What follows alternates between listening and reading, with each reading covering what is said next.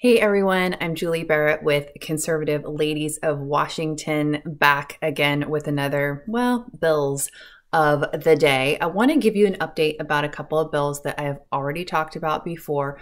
These are two of the worst bills of this 2023 legislative session. They are Senate Bills 5599 and House Bill 1469. So Senate Bill 5599, just to recap, is the bill that would allow minor children to go to a youth shelter or a host home and receive what the bill calls protected health care, which is abortion, or gender-affirming care, which includes puberty blockers, medications, and including surgery. So they could go to one of these places and let the adults in these places know that they want these services, and the adults are prohibited from alerting the parents and notifying parents. So kids can already do this without parental consent in Washington state, but now this bill would allow for no parental notifications, which is really scary if you're a parent, that your kid could essentially go off to school one day, get routed to one of these youth shelters, never come home, and you have no idea where your kid is. You don't know if they're safe. You don't know what's going on. Very scary and obviously very dangerous and destructive for these children. House Bill 1469 is what they call the SHIELD law. And this is at the request of Attorney General Bob Ferguson. And this would essentially make Washington state a sanctuary state for people who are coming from other, let's say, red states who have more strict laws regarding abortion and gender affirming care. They could come here and have these services, or they would be protected from any kind of retaliatory laws that their state may in the future. I think this is sort of like predicting what's going to happen in the future. They would be safe here in Washington. And so where this really crosses the line is with the minor children. And we saw in Texas, there was a dad, I believe the mom took the child to California, I believe, and did some gender transition kinds of things. And the court ruled that that was okay because California is a sanctuary state. So Washington is just falling in line with what California is already doing. And both of these bills are very egregious. They're horrific. And they are obviously destructive to the family, the nuclear family, which the left hates. I feel like parents, strong parents, loving parents, and strong families are the biggest threat to the radical left Democrats.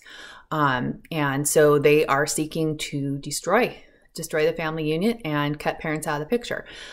So update on both of these bills. House Bill 1469 passed out of the Senate Law and Justice Committee on Wednesday night, and the Republicans in that committee did a great job of fighting against this bill and offering amendments that would make it a little less bad, redefining the age of people who could come here and receive this gender affirming care.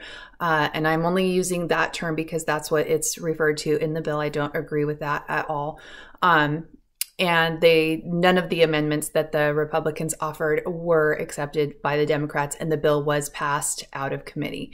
And it will go now to the Ways and Means Committee, so it should have another public hearing with another opportunity for citizens to provide public testimony, and we will keep you up to date on all of that as it happens. And then today in the House Human Services, Youth, and Early Learning Committee, Senate Bill 5599 had its executive session where, again, the Republicans on the committee offered up a number of different amendments to make this bill less bad. None of those amendments were adopted by the committee. The bill was voted to pass out of committee. I don't know if 5599 will move to the Appropriations Committee, where it would have another public hearing, or if it will go directly to a floor vote. So kind of watching that, and we'll give you all of the updates. What can you do? Well, I am convinced not that I wasn't convinced before, but after watching the executive sessions this week on both of these bills, I am convinced that they will be passed and signed into law. And I kind of had this vision of, if you've seen the Taken movie, and Liam Neeson is talking to his daughter on the phone as he knows that she's going to get taken. And so he tells her what's going to happen next and basically prepares her for the inevitable that's about to happen. That's kind of where we are right now.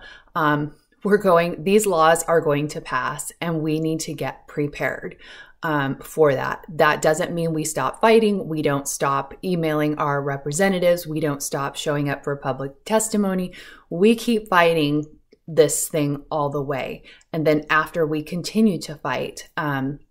But you need to be prepared for this. And if you are a parent of teenage kids especially, you need to be having conversations with your kids. You need to know the adults that they're interacting with, and really monitor their social media as best you can. I know it's really hard. I'm a mom of teenagers myself, and it's very hard. Kind of once you open that door, it's almost impossible to rein it back in.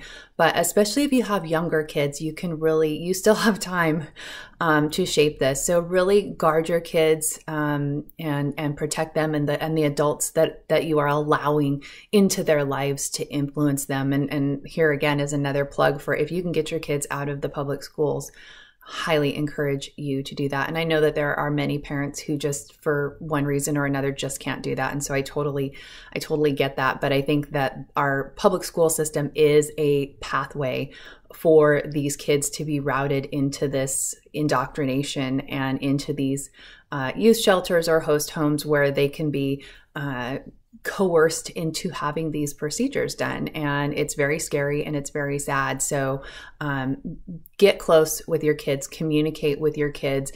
We are looking into next steps. What happens after this is signed into law? What kind of lawsuits can we bring forward? So we're already anticipating that and working on what the next steps will be. So we will keep you in the loop on what we're doing with that. In the meantime, I'm going to put links in the description so that you can email your representatives and email your senators about both of these bills.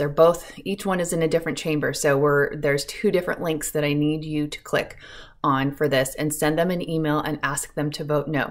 I'm also including the number for the legislative hotline, and you can call and they'll ask you what bill, you tell them the bill, and they'll ask, what your position is. It's if you're a younger generation, you might not be so inclined to make phone calls, but it's a really easy, quick phone call. Be nice to the operator. They're just the ones that are taking the calls. They're a neutral party. So just they'll ask for your name. They'll find your district so that they can identify who your representatives are. And then you'll give them your position on the bill, and so that you can tell your representatives to vote no on these bills. So that number is in the description. So please call and email. There's no harm in doing both. In fact, the more pressure that constituents can put on these people, the better. And like I said, it's going to happen anyway, but we must go down kicking and screaming. Okay, so please take that action. Please share these links with your friends. Please share this video so everybody can learn about the latest and what's going on with these bills. Most importantly, we need your help. We need you to get in this fight with us. This is a long game. It is a marathon. It's not a sprint, and we need all hands on deck. So please consider becoming a member of Conservative Ladies of Washington. We are open. Our membership is open for both ladies and men. We just started the men's membership on January 1st. So ladies and men can join us. It's $159 a year. That gives you the Conservative Ladies of America national membership, and it gives you the state chapter membership. And that's like, what, $12 a month. So, it's less than your Netflix subscription, and we are working really hard. We're putting in a ton of time and financial resources into this fight to save Washington and to protect our children and to save our families. So get in this fight and help us. You can also make a donation and I'll put that link in the description as well. If you don't want to be a member, but you want to pitch in a little something, that's awesome. And we totally appreciate that. So conservativeladiesofwa.com is where you can sign up to become a member. or you can make a donation, and you can find our Legislative Action Center there as well that has all of our calls to action on these two bills and many other bills that we are working to fight this session as well. So take action today, and I will see you again next time.